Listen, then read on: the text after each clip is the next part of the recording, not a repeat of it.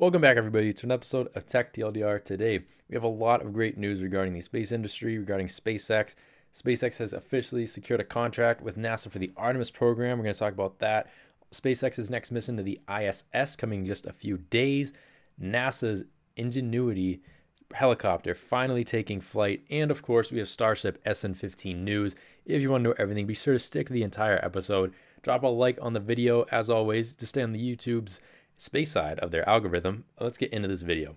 So first up, SpaceX, they've officially secured the contract with NASA using the Starship to land the first astronauts back onto the moon since the 1970s in the NASA's Artemis program. Now, there are other companies trying to get the contract for this. Blue Origin was one of them. And it's looking like Blue Origin's going to have to find other sources of income now because this is a big hit to their future. SpaceX, they took the cake on this one and they got the tune of about 2.9 billion US dollars. Now, the Artemis program, the moon landing, is not going to happen for a few more years, but that's a relatively short amount of time when you think about how space works, how our space programs have been developing. That's really not that long, and it's going to come a lot quicker than you realize. SpaceX also has some things going on later this week. Right here, you can see the Falcon 9 and Dragon standing upright in the vertical launch. And this is for later this week. They're going to be launching 4 astronauts to the ISS. And this is going to be the first time the space flight is done on a flight-proven Falcon 9 and Dragon. And what does that mean, flight-proven? They've already put people into space on the Falcon 9. What does that mean? They're reusing these components and these boosters to do another flight. This hasn't happened before. It's always been on brand new equipment, according from SpaceX. And so this is going to be the first time they're reusing it. And it shows how far that SpaceX is, their whole business has come. They wanted to be able to reuse and repeat launches with the same equipment, and now here they are doing that just later this week. In fact, the crew has already done rehearsals, fully dressed and getting into the capsule and things like that. They've done a static fire test of this booster, and they're targeting this Thursday, April 22nd at around 6:11 Eastern Daylight Time, 6:11 a.m. I'm sorry, Eastern Daylight Time or Eastern Standard Time, however you want to call it, for the launch of this mission. And again, putting 4 astronauts onto the ISS for roughly 6 months. Exciting stuff coming from SpaceX. And speaking of SpaceX and the Starship, let's get into the Starship news.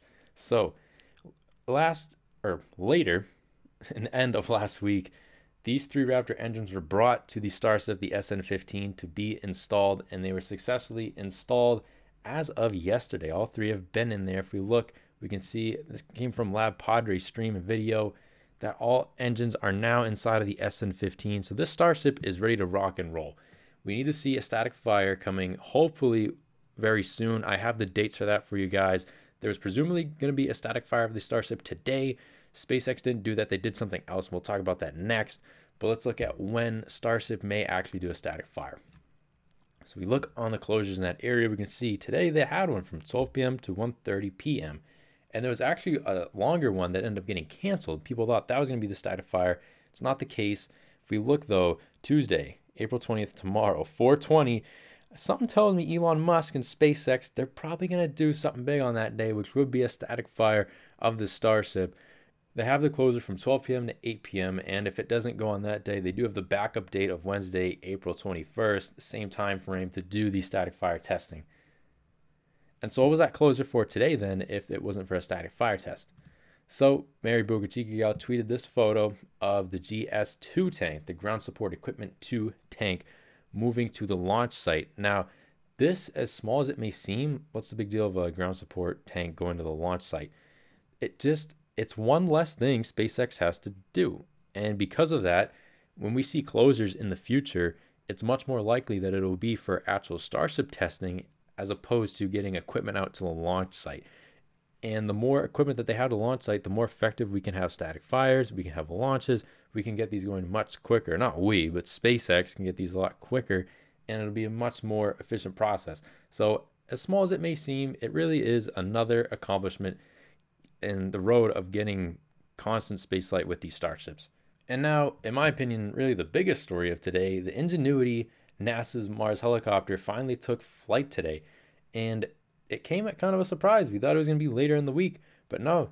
At around 3:30 a.m. Eastern Daylight Time today, NASA went ahead and did the first flight of the NASA Ingenuity helicopter, and it actually went about 10 feet in the air and stayed airborne for roughly 40 seconds. That's the first time humans have ever flown something on another planet. That's really exciting. I think it's really cool to see, and it gives us insight as to what humans can do on other planets, what equipment will work, how to fly. And this is just the first flight. They're going to be doing multiple flights of this Ingenuity in the future. And if you look right here on this GIF, this came from the Perseverance's camera. This was the first instance that they could confirm that the Ingenuity actually took flight. This was the confirming data before Ingenuity was actually able to send its own data back to Earth. You guys let me know in the comments if you actually watched this and what you think about this, because I'm curious too. And that's all I have for you guys in today's episode. If you enjoyed it, be sure to drop a like, comment down below, and subscribe to the channel if you want more of this content. Be sure to have a good one.